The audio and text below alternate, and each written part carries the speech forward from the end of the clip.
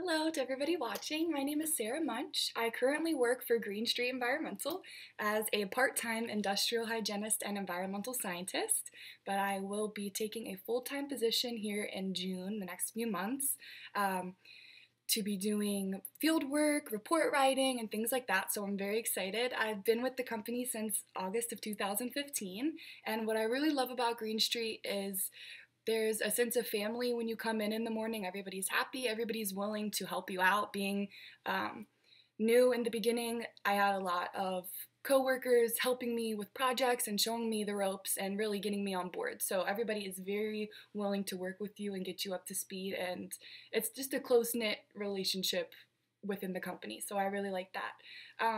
A little bit about me besides work: when I'm not working or at school, I'm currently finishing my bachelor's degree in environmental science, specifically concentrated in environmental biology from Towson University, and I graduate in May, so I'm very excited about that.